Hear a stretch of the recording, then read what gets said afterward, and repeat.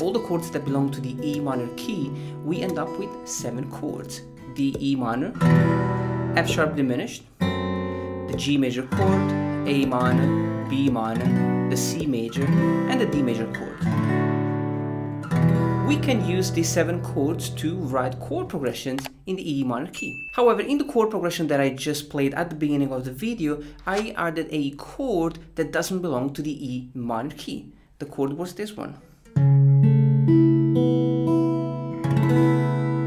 So which chord is this? Well, first of all, it's a simple A major chord played with the 3rd on the bass, the major 3rd.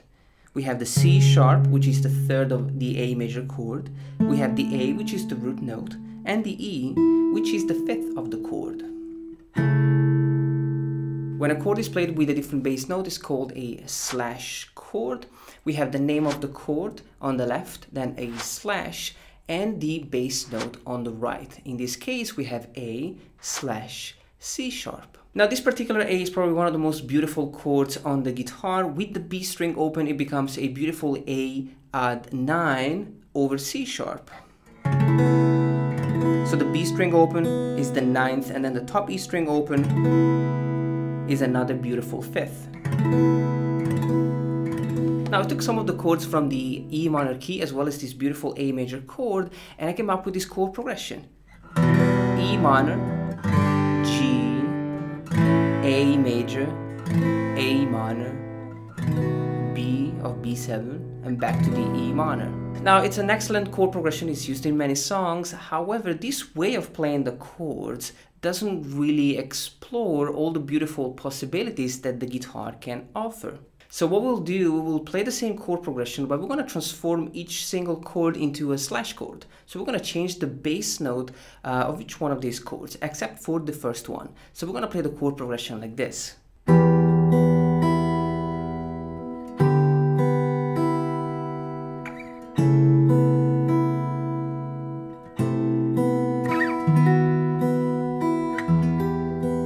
Now, step 1, familiarize yourself with the chords. The first one is the E minor. We have the low E string, the D string fret number 9, G string fret number 12, B and E string open. It's a plain and simple E minor chord. The second one is a G major chord with the D on the bass, so it's a G slash D, and it's played like this. So we have the low E string fret number 10 with the note D, the D string fret number 9, and the G string fret number 12. We're also going to play the B string open and the E string open, which will make this chord a G6 over D. The E string open is a beautiful major 6 for this chord. The next chord is the A over C sharp, A add 9 over C sharp. We have 9, 7, 9, open and open. And we finish with the last 2 chords, the A minor over C, which is this one. We have the low E string fret number 8, the D string fret number 7, and the G string fret number 9. But with the B string open, we're also going to add this beautiful 9, so it's an A minor add 9 over C. Beautiful sounding chord. And we finish with the last chord, the B7, which we're going to change like this. We're going to change it into this chord. We have the low E string fret number 11, the D string fret number 9, the G string fret number 11, the B string and the E string open. Now this is beautiful B11 with the D sharp on the bass. Step number 2, let's add a finger picking pattern so that we can add more rhythm to the chords. Let's play like this.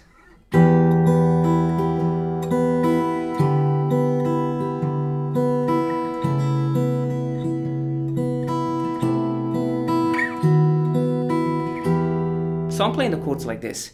Thumb, index and middle on the low E string, the D and the G string together. And then I will play the B string and the E string and the G string. So I like to use the middle finger, then the ring, and then back to the middle finger on the G string. But you can use the index as well on the G string. So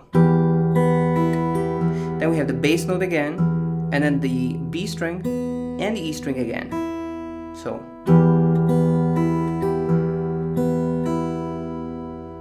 now we can repeat the chord twice or just one time. I like it to repeat it twice because it makes the finger picking pattern easier and a little bit more repetitive.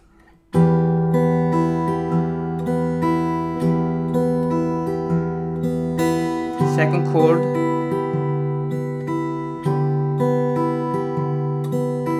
third chord,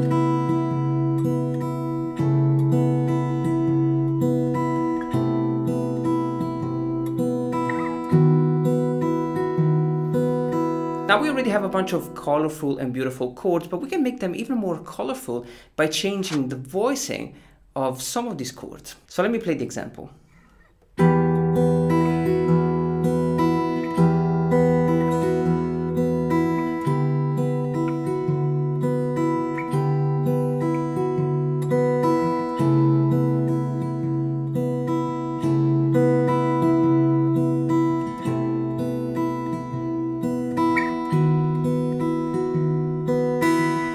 So we're just going to change two chords. The first one is the E minor. We have the same finger picking pattern, and after I play the top E string open, I play the G string, but this time rather than just play the fret 12, I go down to fret 11. So, and I finish the finger picking pattern just like we learned it before, so with the thumb, the middle finger on the B string, and the ring finger on the E string. Back to the E minor, and we're going to do the same thing for the G over D.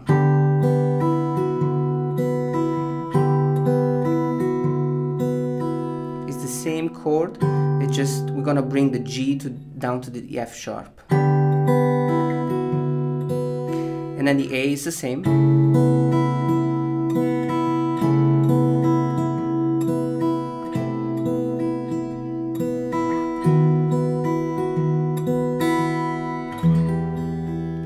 Step number 4, let's add even more rhythm by playing the chords with a percussive technique called thumb slap. We're gonna play it like this.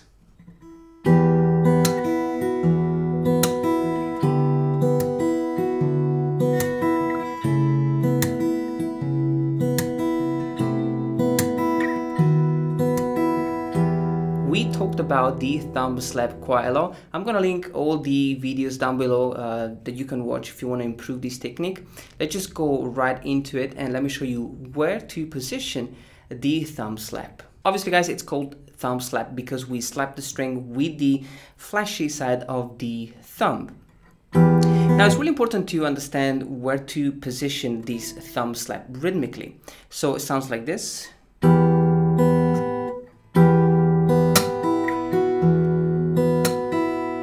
So we are basically playing the same finger picking pattern. We have thumb, index and middle, then the middle on the B string, thumb slap, E string, and then the G string fret number 11 with a different voicing, the bass, the B string, thumb slap, and the E string open.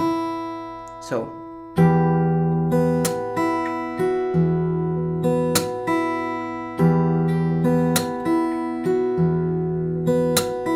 we can do the same thing with the next chord, the G.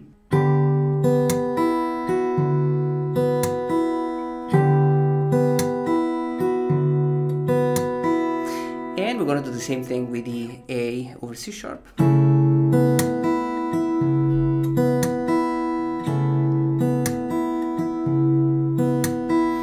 And the last two chords, just one round.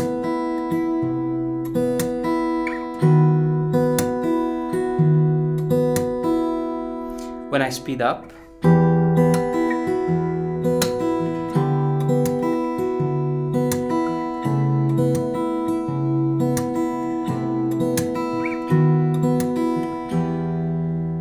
now the last step will be very simple. We can use the same chords, but we can change the order, and it's kind of an awesome thing to do because it gives a structure to the exercise. So we're gonna play the chords like this.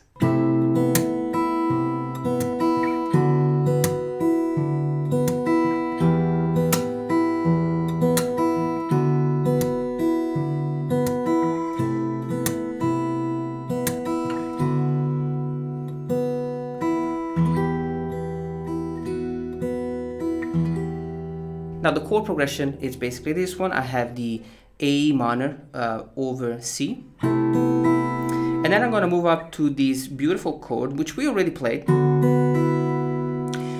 which is basically the G, the G major chord with the D on the bass, but with the F sharp. Now in this case, we can consider this chord to be a D kind of chord. So we have the D, which is the root note. We have the beautiful major sixth, which is the note B. We have the major seventh as well. The B string open as well, and the top E string open. It's just a beautiful sounding chord. And then we go back to the E minor, and back to the D. Now you can literally just strum the chords.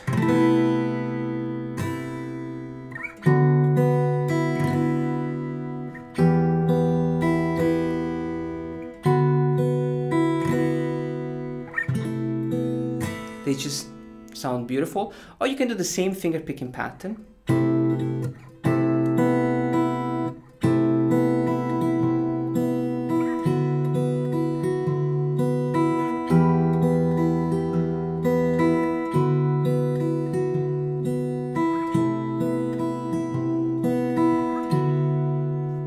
Or you could also keep using the thumb slip.